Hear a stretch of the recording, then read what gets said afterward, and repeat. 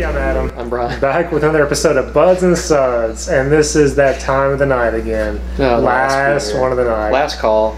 All right, this is from Nathan though, so he Thanks, always Nathan. brings good beers. Thanks, Nathan. Nightmare on Brett from Crooked Stave, 9.666% ABV. Wow. Yeah. So this is dark sour ale aged on Leopold Brothers whiskey barrels.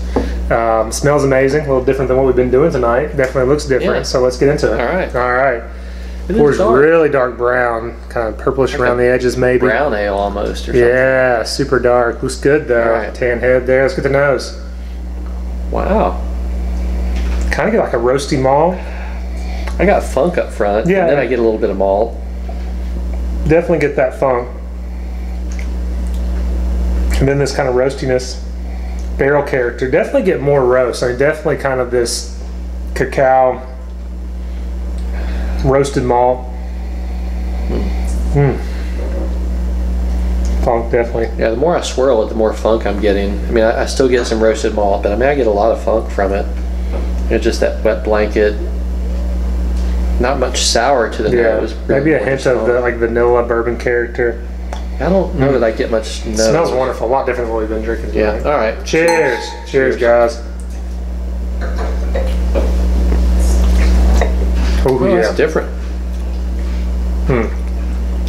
That's First kinda- thing I was that's hit with, puckering. like red wine fruit, like kind of a dark Okay.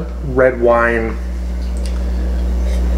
fruit character, tart, roasted malt. I mean, this is very kind of complex as it's going through there. Barrel character, tannins.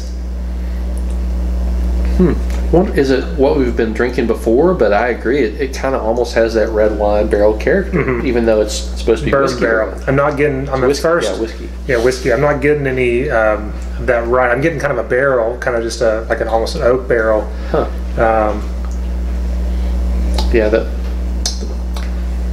more I taste it, I'm getting some of that, Now I am. Yeah. whiskey barrel flavor. That one was almost a chocolate. Got some chocolate cacao on that one, kind of on top of that tartness and a little bit of funk. Man, this one's really complex. Yeah, it is. I feel like I'm gonna drink all this trying to describe it. Yeah. But at Be careful, at 9.666, you got to be careful. Yeah, more. I mean, I guess the thing that stands out compared to some of the stuff we've been drinking is just the dark part, the roasted malts. Do you get roasted malt on the Yeah, flavor? yeah. I get this kind of roastiness, this chocolate, like kind of a bittersweet chocolate, cacao type flavor. I definitely get that. I'm gonna palate cleanse first because I feel like when you said red wine barrel, to me that's almost what I'm getting. Not Well, I got that on the roasted malt. first sip. But yeah, as I'm sitting here, it's almost like, yeah, this porter-esque quality to it, you know?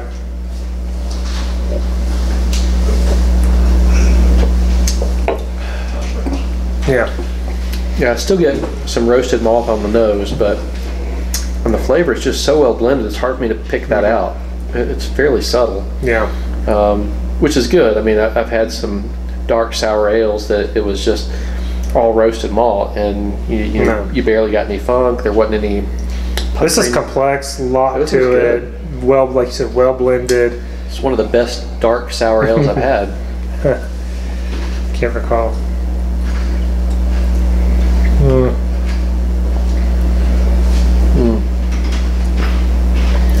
If I was rating, I'm gonna go 4.25. Okay, I'm between a 4.33 and a 4.5. I really like it. I'm gonna sit on it for a minute, but Okay. Well, just if you guys want to wait for a minute. yeah, just we'll sit here. No, I'm not gonna do that. A demonic sour ale, or demonic dark sour, Nightmare on Brett. Takes on me. Real, I mean, between the tartness and that oak character, just keeps lingering there on your tongue, man. Yeah. It's a solid beer.